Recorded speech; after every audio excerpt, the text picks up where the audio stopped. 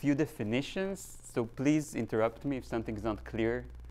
Okay, please feel free. So this is joint work with Avi Ben-Aroya and Amnon Tashma from Tel Aviv University. And yeah, I'll talk about dispersers and their application to irregularly decodable codes. But let's just get right to it, okay? And let's define what a strong disperser is. So it's a function. It gets two inputs. The first is of length n. The second is of length d. And let's treat this function as a bipartite graph where the first input is on the left-hand side.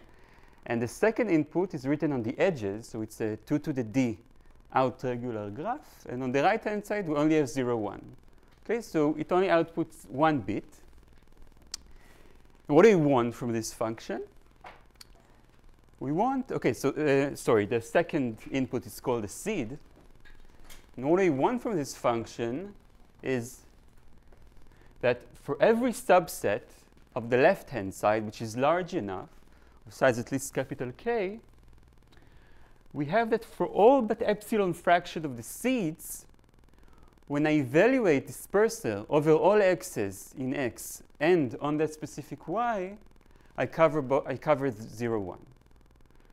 Okay, or in other words, for every good y, and we have plenty, we have 1 minus epsilon good y's, there exists some x1 and x2 such that this x1y is 0 and this x2y is 1. Okay, and I'll just emphasize that this set of good seeds is determined by x. So it's not, we can't have a global set of good seeds. Okay, so our set x determines the set of good seeds. Okay, it seems simple, but it's quite challenging to construct such good dispersers. Now, throughout the talk, we will need the notion of weak sources, although it's not that crucial in dispersers, but we will need it. Yeah, in the notion of weak sources. Okay, in a second I'll write it. Yeah. Yeah. So what's a weak source? We say x is a nk source if x is a random variable over 0, 1 to the n. And for every, it has mean entropy at least k, meaning that for every x, the probability of x, that I see x, is bounded. It's at most 2 to the minus k. So it looks something like this. And when I talked about sets, it's actually equivalent because you can think of the weak source as a flat source and treat x as a subset of cardinality at least 2 to the k. So you can always think of such sources. Exactly, yeah. This is the support of the distribution. Yeah. So in the notion of weak sources, so what's a 1-bit strong disperser? It just that for every nk source x, which k is for k large enough, for all but epsilon fraction of the seeds, the support of this distribution for almost every y is 0, 1. Okay, so we may have bad seeds. Okay, for example, this is a bad seed because it maps all of the x's to a single element. Okay, but typically a seed is good. So let's just so we have it throughout the talk. So what's a disperser?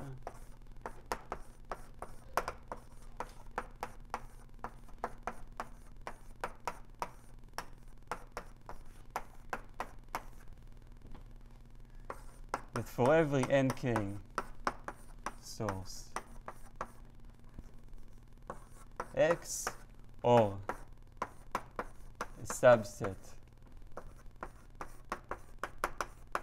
of size at least 2 to the k, we can write it like this, that on average over all seeds,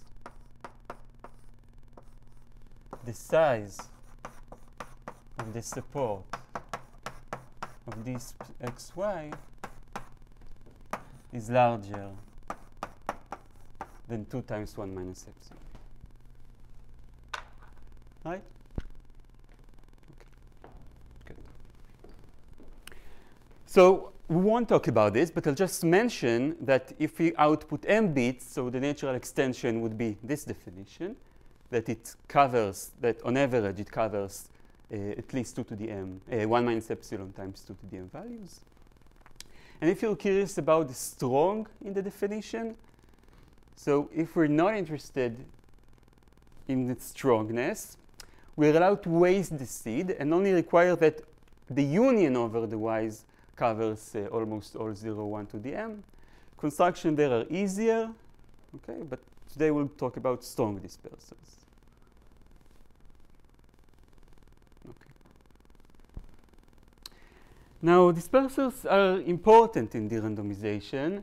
The classical application is for error reduction of one-sided error randomized algorithm in a very randomness efficient manner, but they're also used as an ingredient in various pseudo-randomness objects, in heating sets, in PRGs, and etc.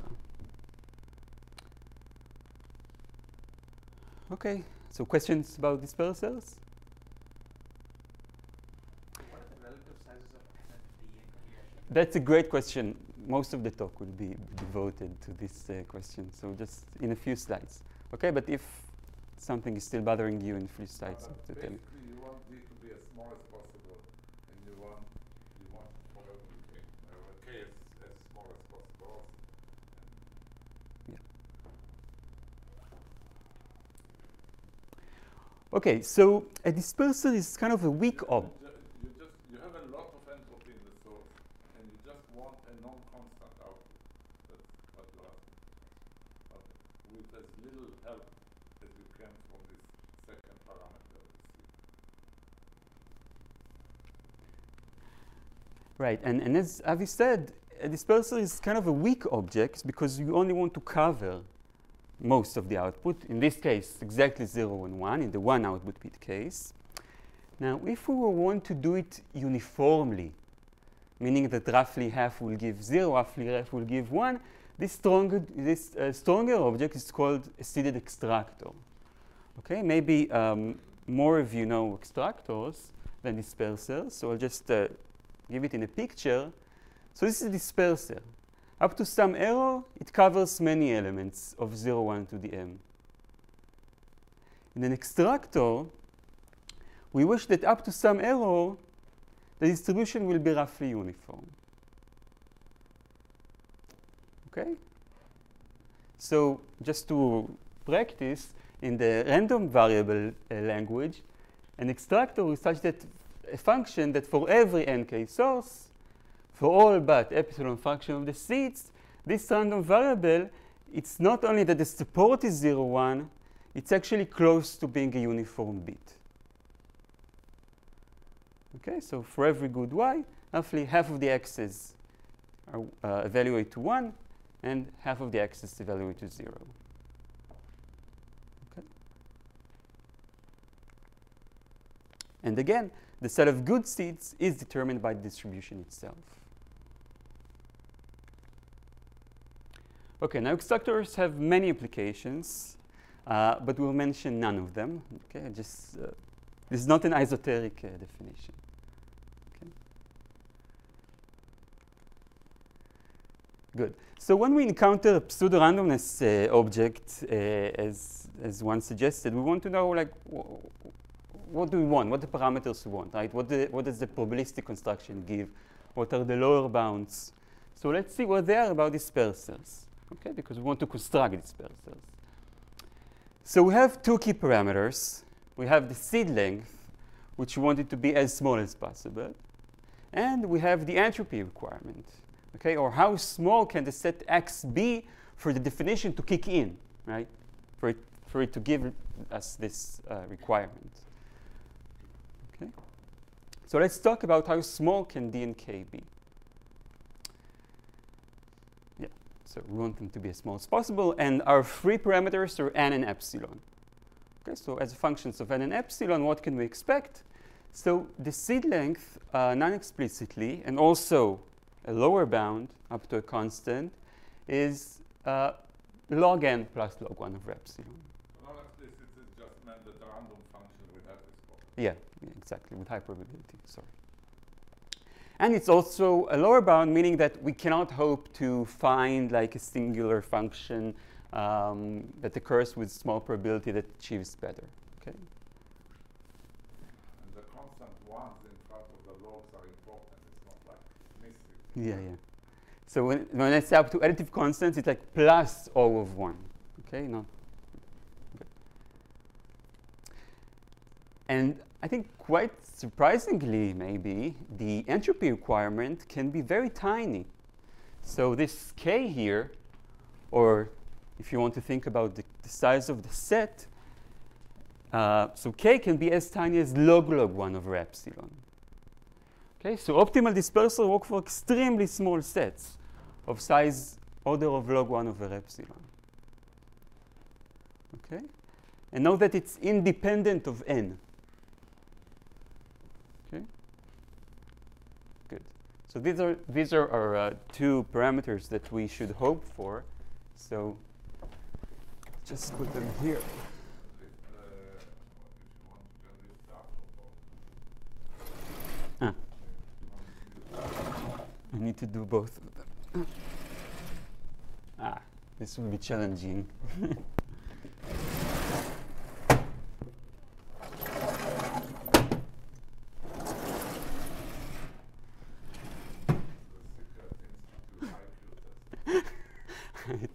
I don't think I aced it, but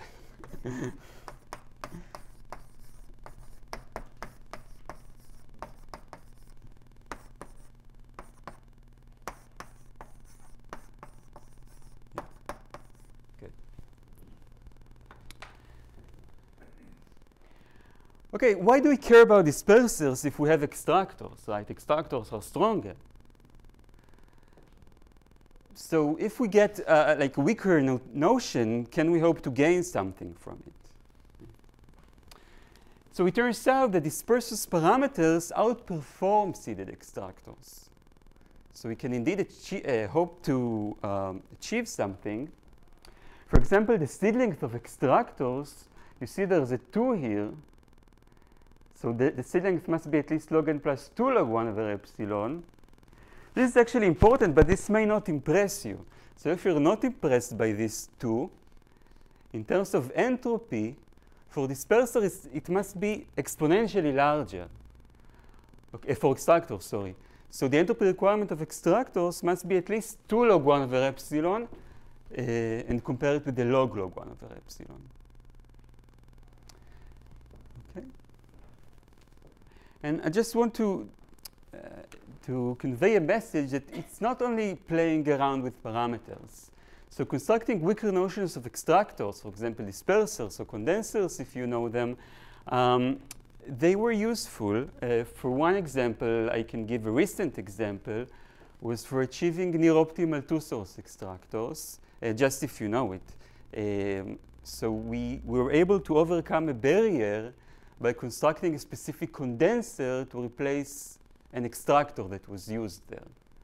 Okay, so it's just a recent example for the use of such an agenda. And I will soon show you an application to coding theory that their optimal strong dispersals will be very useful. Okay, so questions up until now?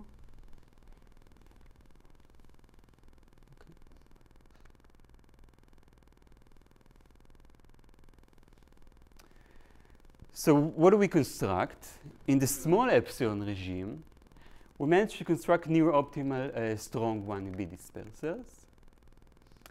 So for every constant gamma in small enough epsilon, we get D, which is up to 1 plus epsilon multiplicative constant optimal. So it's 1 plus gamma log 1 over epsilon. And entropy order of log 1 over epsilon. Okay, where the O here depends on gamma. where is the log n in the G? Right, but because we're at this small epsilon regime, so you can put log n here and even shave off a little of the gamma. Questions about just the statement? So still how we should think of it as smaller than polynomial in Exactly.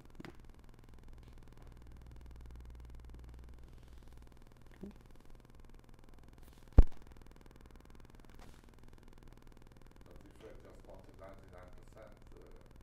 I mean the epsilon to be 1%. So And your result improves anything now? yeah, so currently what you would want to take is just a code that approaches the GV bound. This would give you the best dependence on the n, on the log n. Which we only now recently know because Yeah, okay, so this now would give you like 4. But yeah, you can take yeah.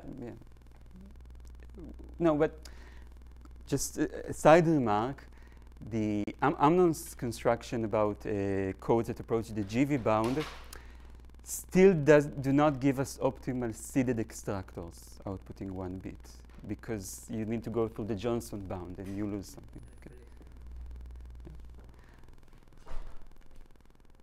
Okay, and I'll also say in terms of the regime of parameters that when the error approaches 1, I mean being 1 minus little o of 1, it's also interesting, but it's a whole different set of parameters, and I won't talk about it. So today, think of epsilon as being 1 over poly n, okay, for a large enough poly. Okay. Good. So now let's take this definition and see how we can construct good codes from it.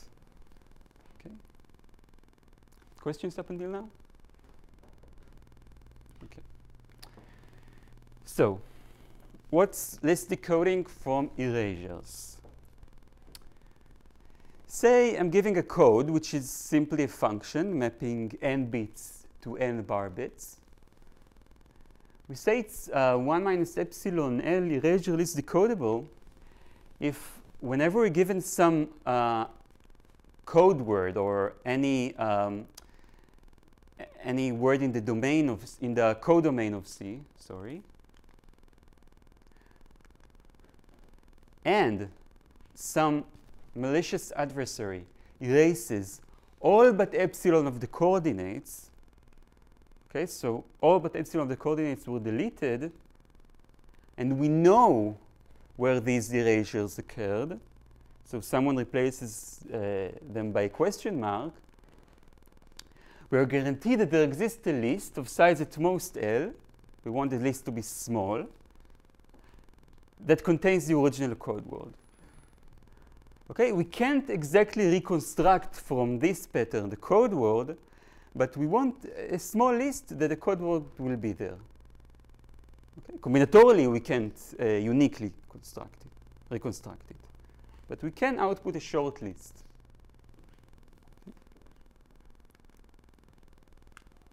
So we work over the binary field, which is the most challenging case. And in the erasures model, again, in the erasures model, we know where something went wrong, in which coordinations. In contrast, if you know the errors model, in which we allow some half minus epsilon bit flips, okay, this is the errors model, but we work with the erasures model. And here, we also have key parameters, right? We want to construct good codes. And the first parameter is the code's rate. So it's recall that the code maps n bit strings to n bar bit strings. And we want this rate, n over n bar, to be as high as possible, because this gives us less redundancy while keeping the list size small. Right? We have these competing parameters, and we want to optimize their dependency. Okay? So is the definition for erasure-list decodable codes clear?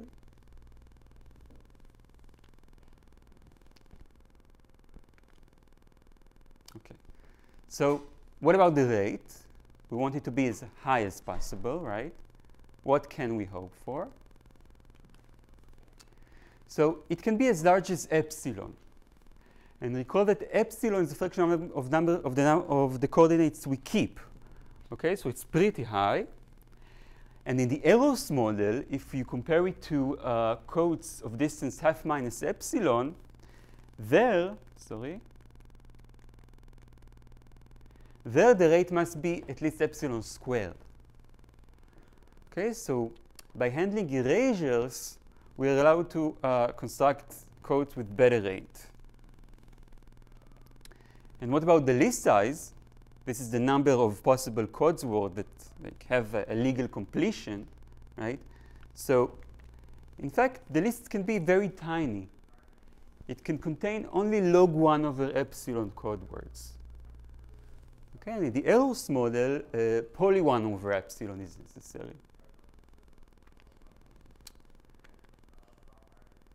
And I'll just mention, I think it's an interesting perspective, that for linear codes, actually 1 over epsilon is optimal. Okay, so if we insist on a linear code, and there are reasons to do so, we can't hope to achieve log 1 over epsilon. We achieve at least 1 over epsilon.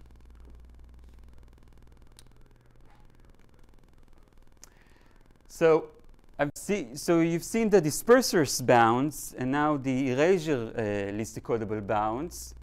And if you're kind of sharp, then they seem familiar. And for a good reason, because they're actually equivalent. Okay, so I'll show you just one direction. It turns out that if I have a dispersers from n bits with seed length d outputting 1 bit, with error epsilon and an entropy requirement k, we can explicitly construct a code mapping n bits to capital D, which is 2 to the d. And what are the parameters of the erasure least decodable codes? It can handle 1 minus 2 epsilon erasure, so roughly the same as the error of the disperser, with this size that's 2 to the k. Okay? So you see that the entropy requirement of the disperser is directly related to the list size, and the seed length affects the rate of the code.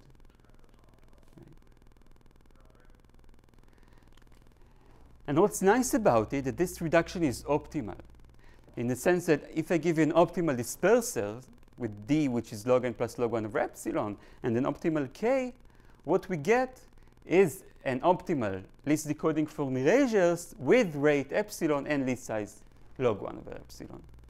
Okay, so we don't lose anything. Okay, is this clear? So when you say optimal erasure list decodable, are you telling me that these are the rates for which this is the best you can get? Exactly. You can't hope to get anything better. Yeah. And that's another probabilistic sort of argument? Exactly. Exactly.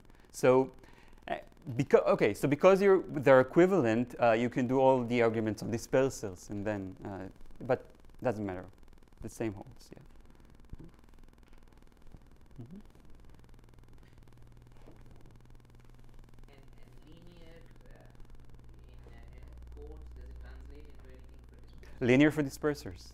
Yeah, it's actually a very good question. I'll talk about it like in the last slide because they have many implications. So, yeah, linear dispersers are interesting, I think.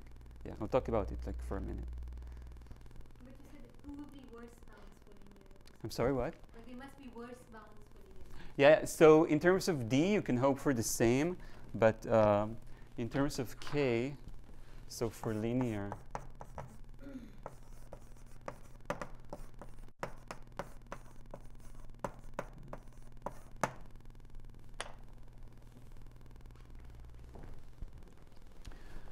okay, the converse also holds, meaning that from codes I can get dispersers. And as I hinted before, I just want to emphasize that any binary code of high distance can handle 1 minus 2 epsilon erasures. But it will have a list of size polynomial in 1 over epsilon. And due to bounds we have, for example, if you know the LP bound, such codes cannot break the rate epsilon square bound. Okay, so we really want to break this epsilon square bound. So kind of the moral is that to get list decoding from erasures that outperform list decoding from errors, we need very good, strong dispersers. Okay.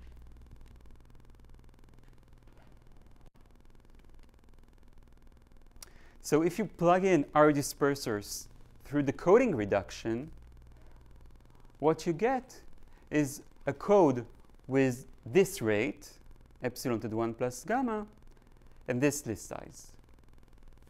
Okay, so we managed to break this epsilon squared barrier due to the LP bound in the errors model. Okay, so we indeed outperform list decoding from errors.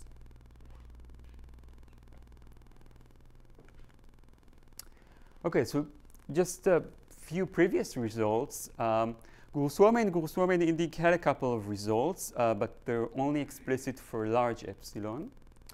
So it turns out that prior to our work, the best list decoding from erasures you could have is simply by choosing a good enough code with high distance. Okay, but with such a code, you cannot hope to break the epsilon squared bound. Okay, and we managed to achieve that. So this is in this code the rate is polynomial. Yeah. You don't get anything for constant rate. Well, right. What's important is the dependence on the epsilon. So, but for constant rate, we don't get anything. Yeah. This is all in the small epsilon regime. Yeah, I'm just translating the value of epsilon to saying that the code has polynomial rate. If the list size you allowed to be bigger as large as poly 1 over epsilon, still we didn't know how to break this epsilon square. Right.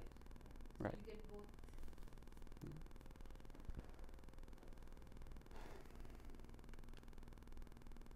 Okay, so the reduction from dispersers to codes is very simple. So let's just see it. If it's simple, it will give us a chance to practice the definition. So if we start with the disperser having error epsilon and entropy requirement k, we want to construct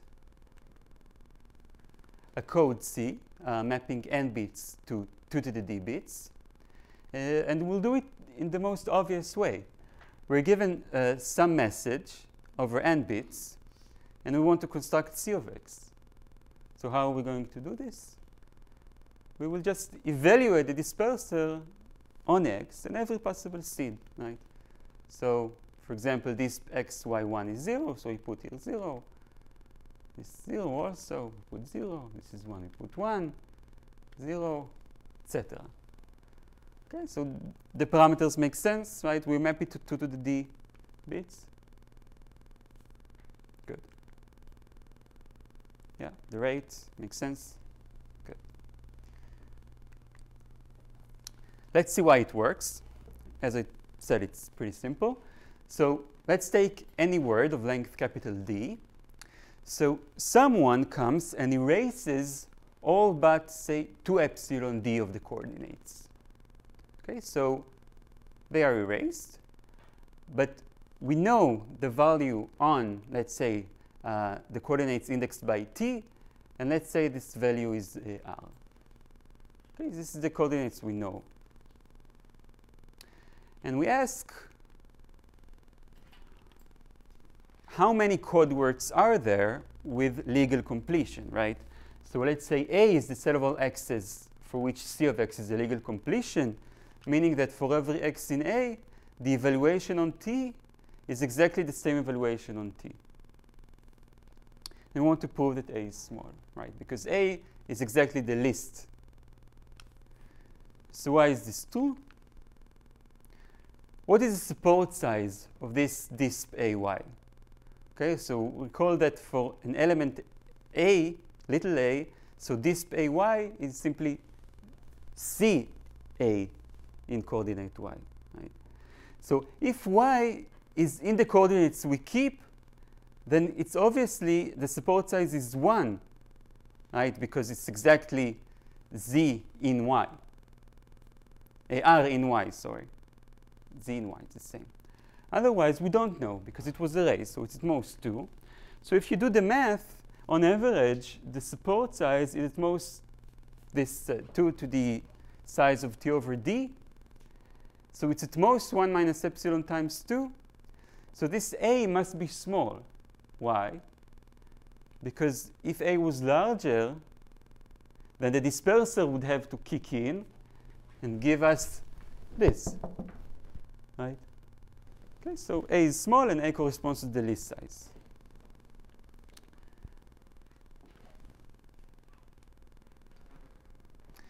So questions? Dispersers and code, list decodable codes. Okay, so there is a general question on how to construct such 1B strong dispersers, right?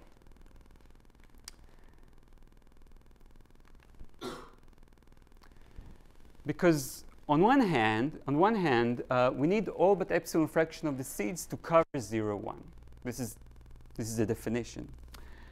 But on the other hand, we don't want to do it uniformly because this would give us an extractor, and we want to outperform extractors, right?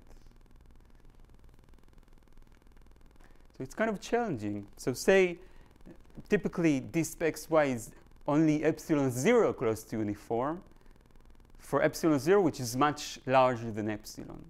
So think of epsilon as 1 over poly and epsilon 0 as anything non-trivial. Okay? So we want a large fraction of the y's, of the seeds, to be good, but each of them not that good. Okay? So now we will need another definition, so it's a good place for questions. Yeah. Can you start with an extractor and maybe bias it somehow to make sure it's not uniform and get better dispersion? But if you start with an extractor, it seems already lonelier than what you want. You want to have fewer seeds. Yeah. But we will, okay, so now the new player that comes into picture is a new kind of extractor, and this will give us what we want. Okay, so this new kind of extractor, I'm sorry for all the definitions, but please stop me if something is not clear. So this new kind of extractor is a two-source extractor. So in a two-source extractors, we only have weak sources. We have two weak sources, say x and y. The first one, let's say, over n bits with mean entropy k, and the second one is over d bits with mean entropy d prime.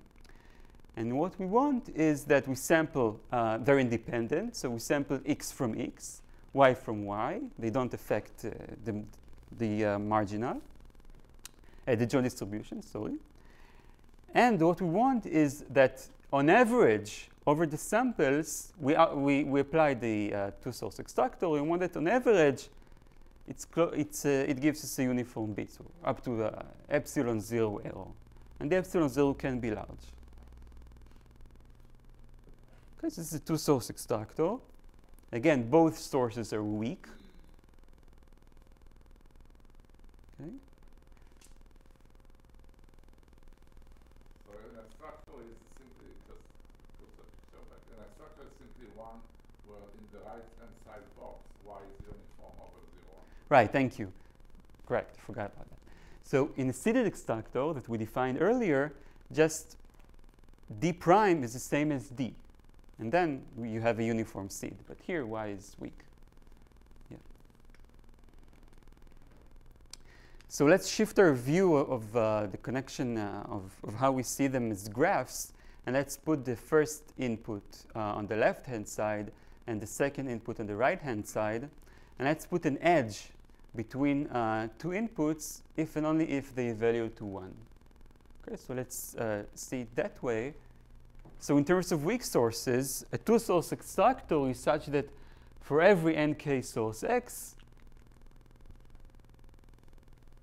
for every d prime source y independent of x, this function 2x of xy is epsilon 0 close to uniform. Okay, think of epsilon 0 as large. Okay, we usually want it to be small, but think of it as large.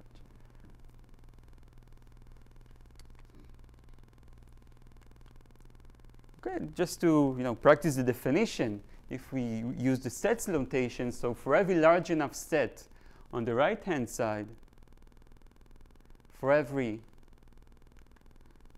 large enough set on the right-hand side, we get that the induced graph is neither a clique nor an independent set. Okay, this is also called a bipartite Ramsey graph. Okay.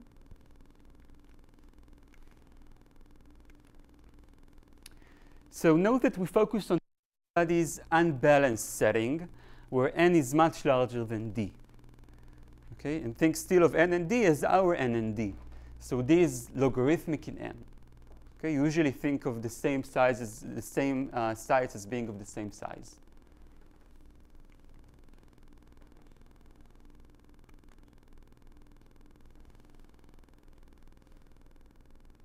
Okay. And what I want to show you now, that such a two-source extractor is a one-bit strong disperser. Okay, it's exactly the same thing. Even no simple reduction is needed. But you have to say what D prime is. Right. Exactly. But to say what D prime is, let's see what are the parameters of such an extractor in terms of dispersers. Okay?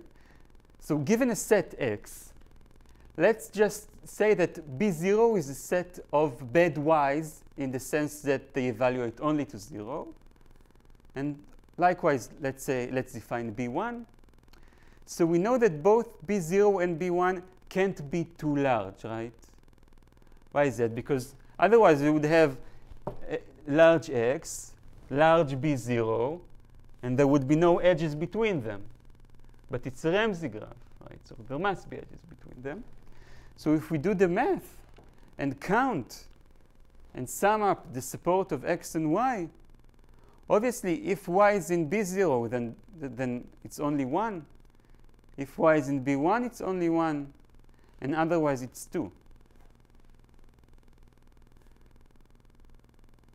Okay? And what we get is that the error of such a function, if you treat it as a disperser, oh, sorry, this, okay, yeah. I see the confusion. So this should be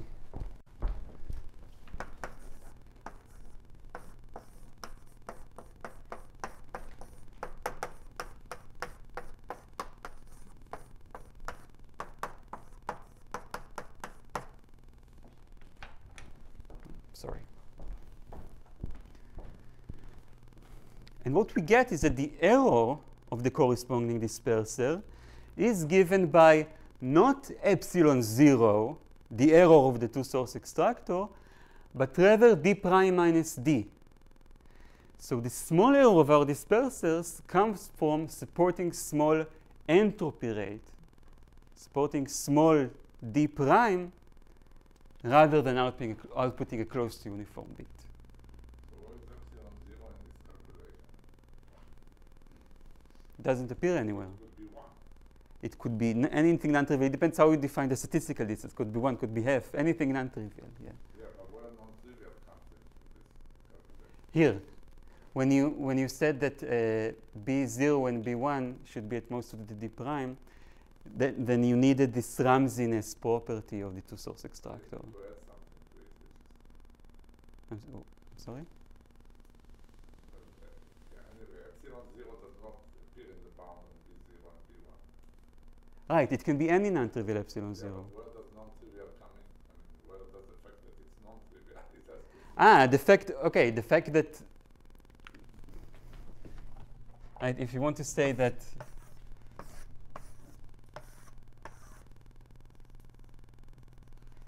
you have no edges between two sets, then the statistical distance of between So this 1 is not really 1, in other words. This B0 times 1 and B is not. B, well, Yeah, so if you want to say this. right, so if I want to say that there must exist an edge here, then this should be like smaller than 1, right, or half, no matter how you define it. Yeah. So this is the epsilon 0. So you need epsilon 0 to be less than 1.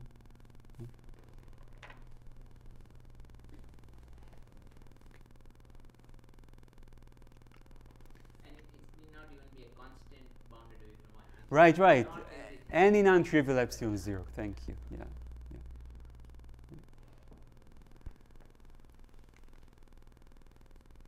Okay, just to recap this discussion, what's cool about two-source extractors is that they allow us a separation between the error coming from bad seeds, and it's true for every two-source extractor, and the error epsilon 0 coming from the distance to uniformity of the good seeds. Okay. So higher two-source extractors can imply low error, strong one-bit dispersers, as long as they support small enough entropy. Okay. So by constructing two-source extractors, just to plug in parameters, you don't have to follow it, just believe me. If we construct two-source extractors for an nk source and a dd prime source where d prime is gamma d, we call this the entropy rate. Okay, this is gamma. What we get is a strong disperser with this seed length, corresponding to an erasure-less decodable code with this size, with this list size, and this rate. So you see that to beat the epsilon square bound rate on quotes, we must achieve such a two-source extractor with gamma which is smaller than half. Okay. Questions? You will achieve it only with very small gamma. No, with an arbitrary gamma, arbitrary constant gamma. With arbitrary constant. Yeah. Mm-hmm.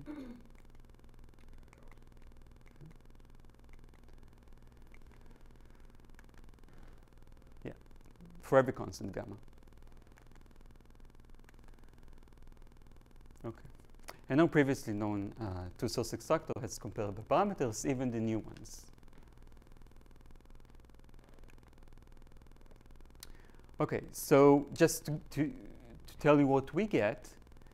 So in our case, you're right that epsilon 0 can be any non-trivial number, so anything smaller than 1, sorry.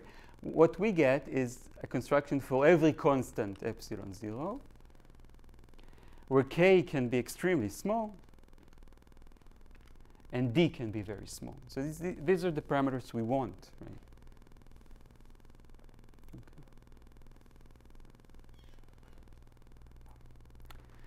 And in this unbalanced regime of parameters, you can do the probabilistic argument and see, and also, well, there's a lower bound. So our two-source extractors are close to optimal.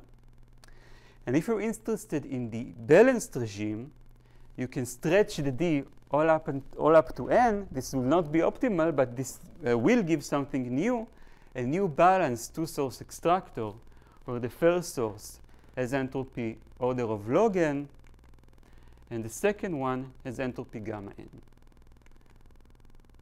So this improves upon the extractor by Ran-Raz that gets epsilon, any epsilon larger than half.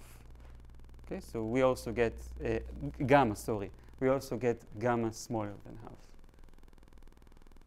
Okay. And we'll mention Raz's extractor in a few slides. Okay, so questions? Okay.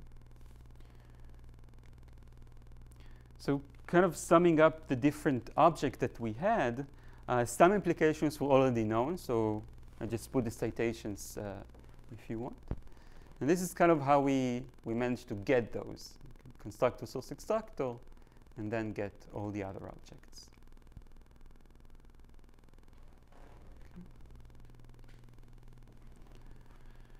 Good.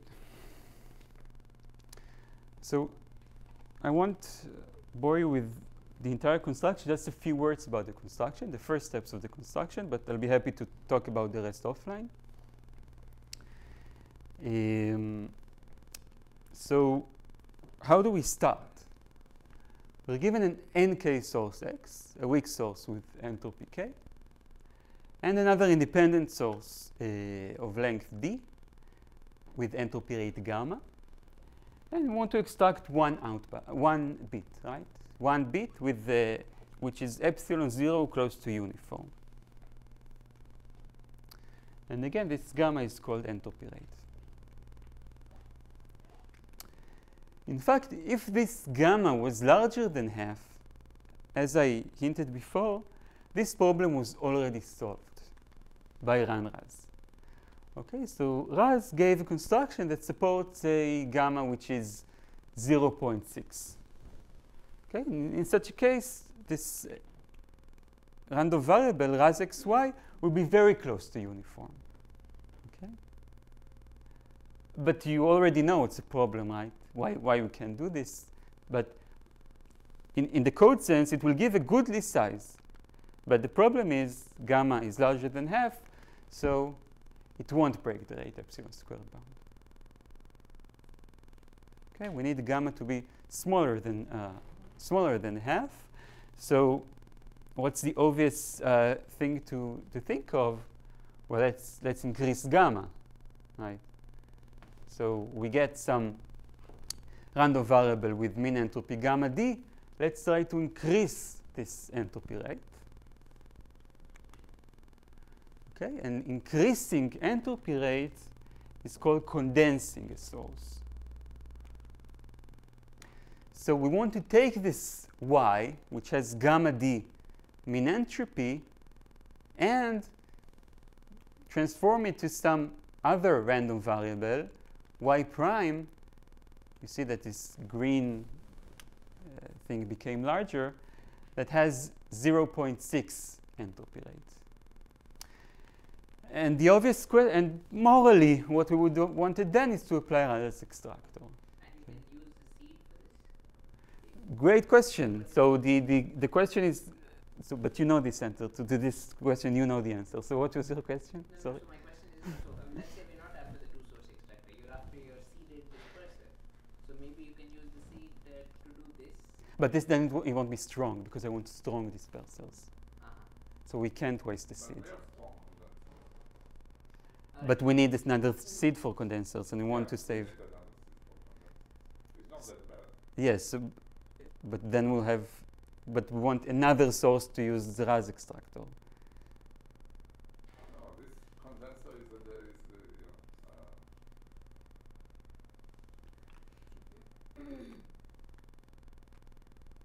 since you're only after a disperser, you can take the union of the outputs of the condenser on the different seeds. Right? Well, this is what I'll do. But again, I can't just. If you're outputting the union, then you're not strong anymore. Right? I want one output bit. Okay. So it turns out that you cannot condense deterministically. Okay, so you need a seed. So what we want to do is come up with a function that increases the density of the source, and it's a very famous problem. But to apply such a function, such a condenser, outputting d bits to m bits, we need the uniform seed. How do we get it? So we obviously can use another independent source, but we don't want to do that because we want a two-source extractor, okay? And we want to save our x. And another option, as we do many times in de-randomization, is to enumerate overall possible seeds. Okay, and this will give us a table y prime, such that we take our sample from y and just run over all seeds of the condenser. Okay, so we output cond y s1, s2, up to sa. Okay, and notice this table is only a function of y. And the number of rows of y prime is the number of possible seeds of the condenser, obviously. And this will be a constant number of rows, since you're going from constant gamma to 26. Exactly. So if we combine existing construction, we manage to construct an explicit condenser, as Avi said, with a constant number of rows. With seeds, and this will give us a constant number of rows. Okay, it's just by combining two known constructions, a simple claim. Okay, so we get a condenser with a constant number of rows.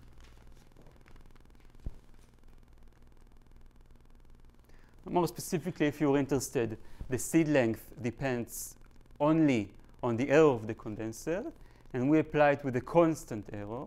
So we get a constant number of rows. And y prime is still only a function of y. Okay, now most of the rows of y prime are good. They have large density. But we prove something stronger because we can't allow to aggregate the error epsilon of the condenser throughout our construction. What we prove is that with high probability over y, this table, we want to treat it as a table of seeds for Raz's extractor. And we prove that with high probability, this table has many rows that are good seeds for Raz's extractor. Okay, so we do not aggregate this error of the condenser. And we now apply Raz's extractor, where x is the source, and every row of y prime is the seed. And this claim is a property of Raz's extractor, or It's okay, good. So this property, which is crucial for us, that we don't aggregate this error. We don't say like this row is close to uniform, where the close is the error of Raz plus the error of the con. It's using the fact that Raz can be seen as a two-source extractor, and every two-source extractor is in some sense strong. Okay, so we managed to isolate but it's the a general feature of any two-source extractor. For any two-source extractor. Good. Okay, so up until now, we're fine. Okay, yeah, we won't go any further. But Mhm.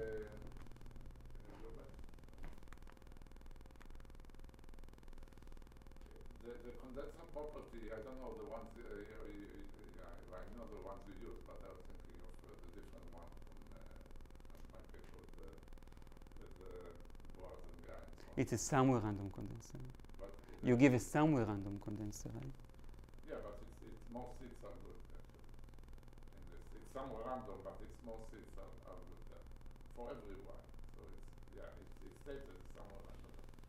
So you're saying your additive combinatorics condenser is actually not a somewhere random condenser, it's a condenser? almost everywhere. Almost every, I'm just saying, almost every seed is good. So it's a condenser.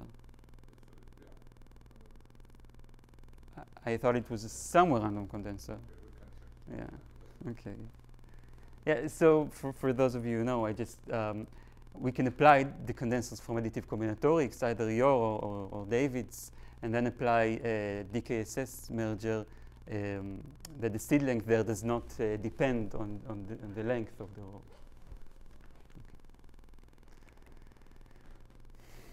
Okay, what we now have is that most of the rows of y double prime are uniform, and there is a small set of bad rows.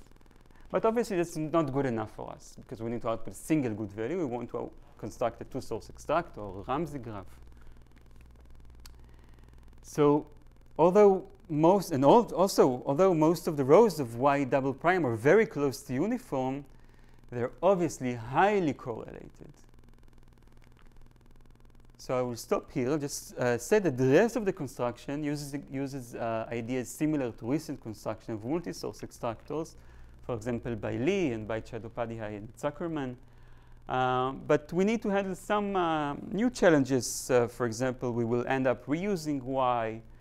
As I said, we're very stingy on the errors, so they must not be simply aggregated, but we need to be careful about them.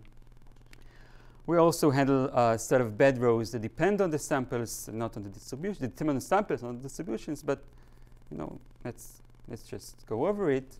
And there are non-malleable extractors in this part. yeah. And again, I'm happy to talk about it later on. Okay. And kind of my favorite takeaway challenge from this talk is constructing good linear strong dispersers. So as we said, we cannot hope to get these parameters for linear dispersers, because for linear dispersers, k is at least log 1 over epsilon. But we can hope to achieve this 1 times here. Okay? And when I say linear, sorry for those of you who are not familiar with it, just simply means that for every fixed seed, the function is a linear transformation. Okay, so it's like I have a collection of linear transformations, a small collection of linear transformations. Now this would give good linear erasure list decodable codes and also allow efficient list decoding, right? Because doing list decoding in erasure codes is simply linear algebra. And the codes I showed here today are not linear. We don't have to go through the construction to see it because they achieve something not achievable by linear codes. And there's no decoding algorithm. So a linear one would get a Poilian list decoding algorithm. And if we also manage to do that, outputting many bits, it has application to what's called subspace designs and certain extractors and list recoverable codes. And I think it's a very nice object to try and construct. Okay, that's it. Thank you.